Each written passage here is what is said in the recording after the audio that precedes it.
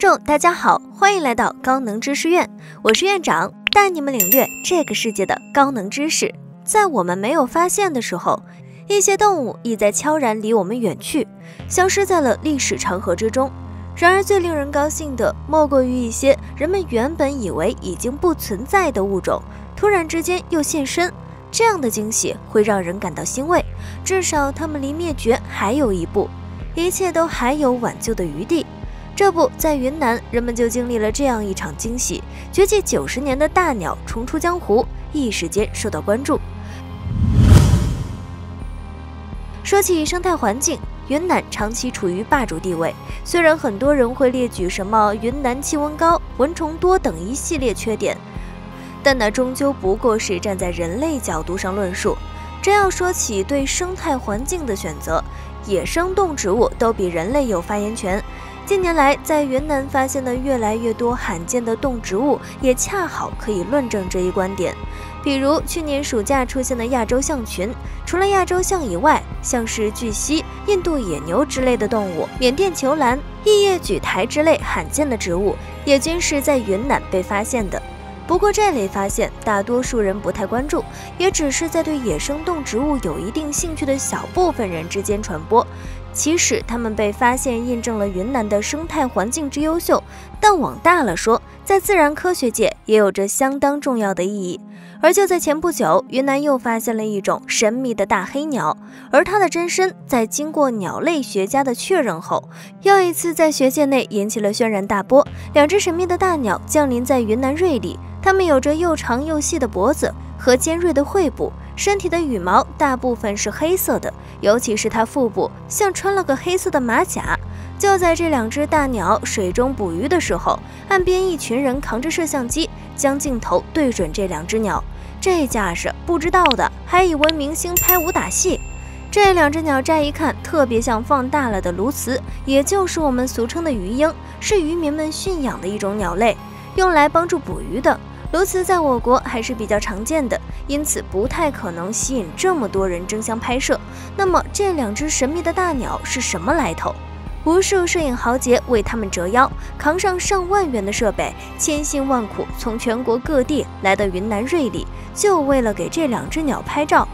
大鸟名字叫做黑腹蛇蹄，一听这名字大家就觉得陌生。蛇蹄是什么？吃蛇的蹄吗？其实大家对黑腹蛇蹄不了解也很正常。上一次发现它的踪迹是在1931年，到现在已经90年了，这个时间比我们一些人祖辈的年纪都大。因此我们没有见过它，也不曾了解过它，也一度以为它已经在中国境内灭绝。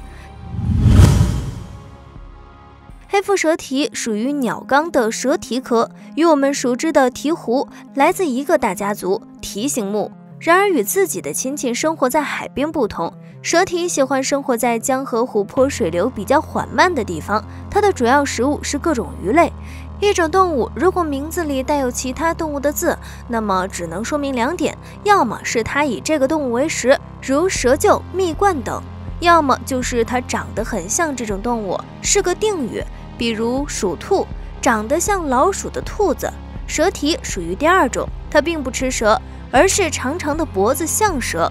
黑腹蛇蹄外形看起来特别像鸬鹚，但比鸬鹚大很多，体长可达80厘米左右，一展在1.16至1.28米。虽然个子很大，一展很宽，蛇蹄的飞行能力在同体型的水鸟里算不上最好的，它们在水中起飞时非常吃力，需要用带蹼的脚掌用力踩水，然后才能起飞。和天鹅起飞的优雅比起来，蛇蹄的起飞姿势异常滑稽。不过滑稽归滑稽，人家的脚蹼可是鸟里面作用最大的。我们都知道，很多栖息在水边的鸟类无法做到鱼与熊掌兼得，长蹼的鸟上不了树，上树的鸟游不了泳。比如我们说的天鹅，看起来很优雅，可是人们几乎看不见天鹅停靠在树上，除了它太重，树枝承受不住以外，还有就是天鹅的爪子是脚蹼，有划水的能力，但是没有抓握的能力。民间有一句话叫做赶鸭子上架，意思就是强迫人做不可能的事情。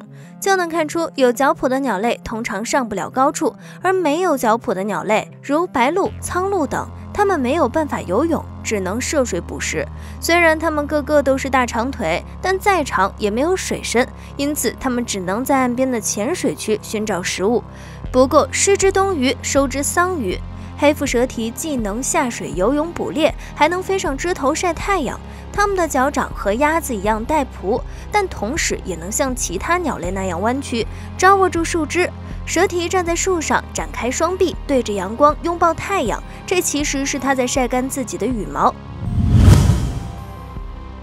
和自己的亲戚鹈鹕用网兜捕鱼不一样，蛇蹄走的是刺客路线，速战速决插鱼。它的捕鱼方式特别像太平洋上的土著居民，先是潜入水中，看到鱼之后紧随其后，然后将自己和蛇一样灵活的脖子伸长，将鸟喙插入鱼的身体，一击命中。蛇蹄是潜水高手，能够潜入水下1米多深的地方寻找猎物，这除了它的脚蹼，还得益于它像芭蕉扇一样的尾巴，能在水中掌舵，控制方向和速度。那么蛇蹄既能飞又能潜水，还能飞上枝头筑巢，这世上就没有什么能难倒它的吗？蛇蹄其实有一个劣势，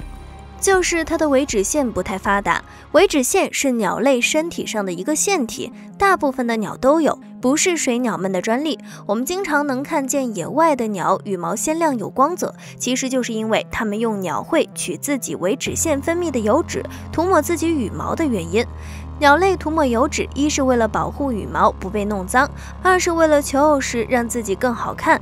蛇蹄作为一种需要游泳的鸟类，偏偏尾指线分泌的油脂很少，这就导致蛇蹄羽毛防水能力很弱。它们在捕鱼之后不得不晾晒自己，让羽毛上的水分蒸发，于是就有了蛇蹄在树梢上拥抱太阳的场景。好在蛇蹄是很勤奋的鸟类，晾晒干后又继续投入下一轮捕蛇之中，真的是江河湖泊第一勤劳渔夫。但由于人类对黑腹蛇蹄栖息地的破坏，目前全世界处于禁危模式，在局部地区，黑腹蛇蹄出现过消失的现象。1931年，在中国南部的龙田，中国境内最后一次目击到黑腹蛇蹄的踪影，从那以后，它便在中国消失了踪迹。消失的主要原因来自于人类的开垦田地和过度捕捞。虽然中国境内的黑腹蛇蹄消失了，但是它在隔壁的东南亚还有分布。这次出现在云南的蛇蹄，很有可能是从东南亚的热带地区飞过来的。这次亮相云南，可能与人类在野外活动减少有关。黑腹蛇蹄的再次出现的确振奋人心，无疑它是幸运的，但大部分动物都没有蛇蹄的好运，终究还是灭绝了。这次人类因为病毒暂停了一下活动，大自然便展现出了超强的自净能力，让我们在多年的傲慢中看清了人类真正的实力，也见识了人类真正的渺小。这次全球封锁期间，除了黑腹蛇蹄，世界其他地方也多次出现珍稀动物，这里面就有印度的马拉巴尔灵猫，人们在1990年一致认为它已经灭绝。这次在人类被隔离期间，再次出现在了印度的科泽科尔，并且还走上了大街，人们再一次兴奋宣布它还没有灭绝。想必当时的印度人激动的心情和我们这次看见黑腹蛇蹄一模一样。还好，和黑腹蛇蹄情况类似的动物有许多，我们如果现在开始及时保护，说不定下一个亮相的会是大家意想不到的物种。也许那个时候大家的激动程度会超越现在。真的希望将来惊艳我们的动物越来越多。从某种意义上来讲，疫情不是恶魔，而是天使呢。你们觉得院长说的对吗？欢迎在下方留言评论，咱们下期再见。